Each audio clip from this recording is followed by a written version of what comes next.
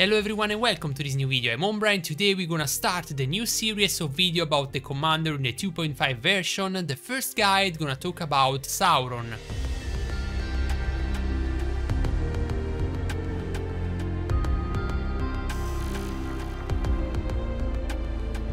First, let's start with the guide. I want to talk about one site called rise2warguide.com, a site that I create for the community and where I intend to publish all my guide and all my tools about the game. The site is already live with the build of Sauron, so if you're interested on that, you can go and check it out. The link is in the description of the video and as always also on my Discord. Talking about Sauron, for sure the main role of this commander is support. Can be a tank, but the main role is support. This ability don't provide any damage reduction on particular tanking skill to the commander, but more CC on the enemy and debuff. Sauron doesn't require a big investment on that, you can run that at respect 5. Of course, if you invest more, you're gonna have a more efficiency commander, but you can use them as free to play very easily. Talking about the skill at respect 4, you're gonna start with 10 points on the enemy, the most important skill for Sauron. That skill gonna reduce the attack, the defense and the focus of the enemy by 15%, and you want absolutely max this skill for it 4 enemy instead of 3, so you don't have RNG on the target. And in addition, your Sauron gonna be immune to the stun. This skill also gonna increase the efficiency with the focus of Sauron and can reach 25% at the maximum focus possible. Then you want to place 10 points on the Deceiver, a skill that increases the damage received by 3 enemy formation. Also the skill scale with the focus, so can be more, can be 20%.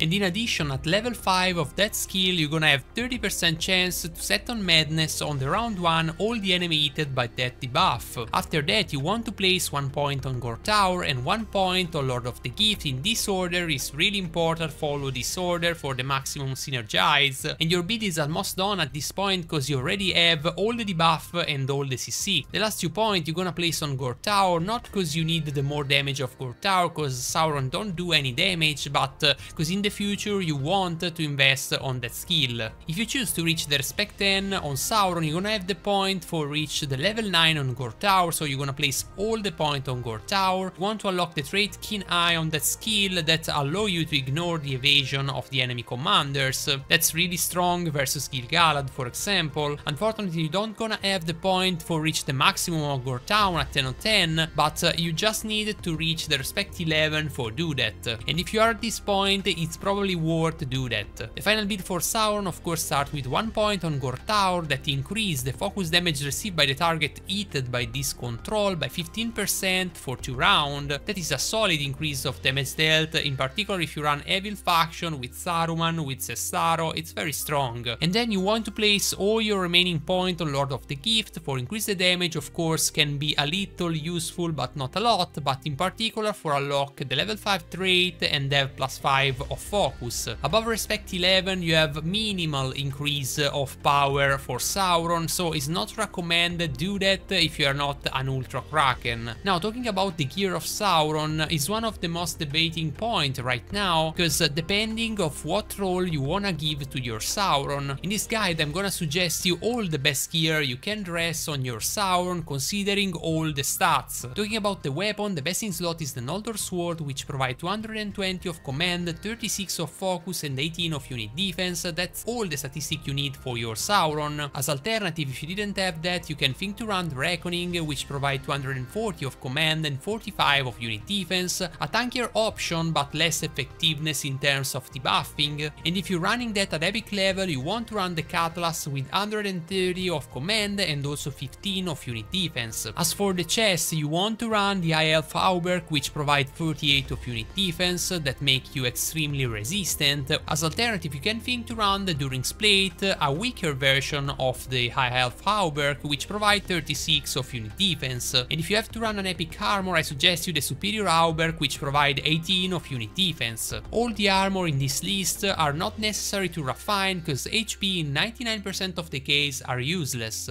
For the helmet, I suggest you to run the Cowl of the Forest, which provide 100 command, 15 of unit defense and also 6 of initiative. The Cowl is essential for Sauron, in particular if you are matched versus another Sauron. As alternative, you can think to run the Casque of the Submerged Eyes, which provide 130 of command and 48 of unit defense. It's not solid like the cowl, but is still very tanky, and at epic level what I suggest you is the Horseman helmet, which provides 70 of command and also 18 of unit defense. Lastly, we talk about the accessory, and the best in slot for Sauron is the Meran's Raiments, which provide 110 of command, 24 of unit defense and also 6 of initiative, again very important for be faster than the enemy Sauron. As alternative, you can also run the Silver Harp or Rivendell, which provide 120 of command and 42 of unit defense, and at epic level what I suggest you is the Drums of Moria, which provide 70 of command and 18 of unit defense. Talking about the set effect, this is all the list of the set effect you want to use on your Sauron. The mainly you want on them are 2, and depending of what helmet and accessory you run. So in case you run both helm and accessory best in slot, you want to run Evasive Action, which guarantee you 20% damage reduction in the first 3-4 rounds. In case you don't have helm and accessory with initiative, instead you want to run Agility for increase the initiative of your Sauron and be in the right spot.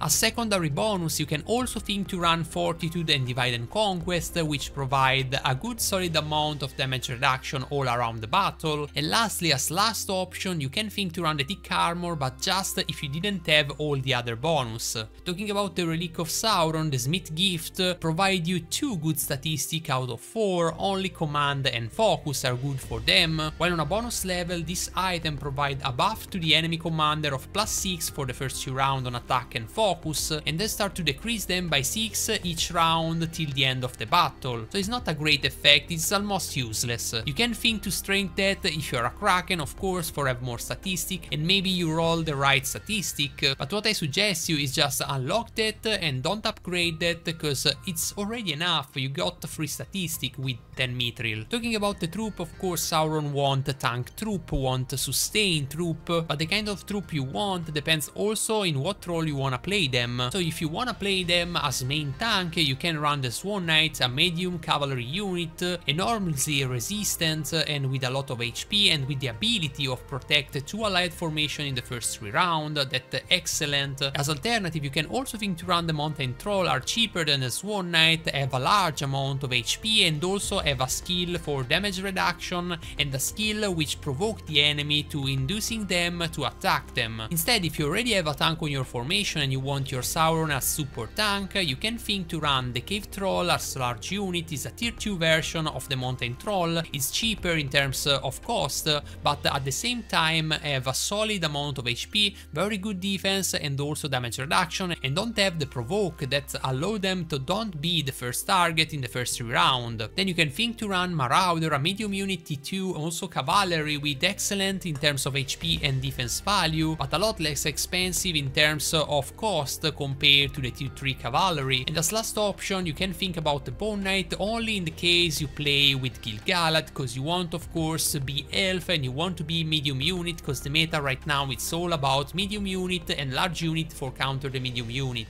These are the best unit in my opinion. There's other unit that can work of course, but are not very good like that. Talking about the commander that really shine with Sauron, I think about all the damage dealer in general have the 15% overall of damage dealt increase. It's very good for all the battles, so the sustained damage dealer are fantastic with Sauron, and in particular the focus damage dealer, because if you are really wailed on Sauron, you can have the 15% more damage, focus damage, when you hit the stun on a target. Instead, if we talk about the counter, the best counter for Sauron is strange to say, but is Sauron, because Sauron base all the gameplay on the CC, and if you can be faster than the other Sauron, you can use the CC on Sauron versus themselves. So you're gonna have double stun and double madness for the enemy formation if you're faster and you hit with madness the enemy Sauron. This is why on the build you want to have initiative for be faster than the enemy Sauron. So my final conclusion is Sauron is the best CC commander in the game, the best debuffer, and also work very good on high and low level of spending.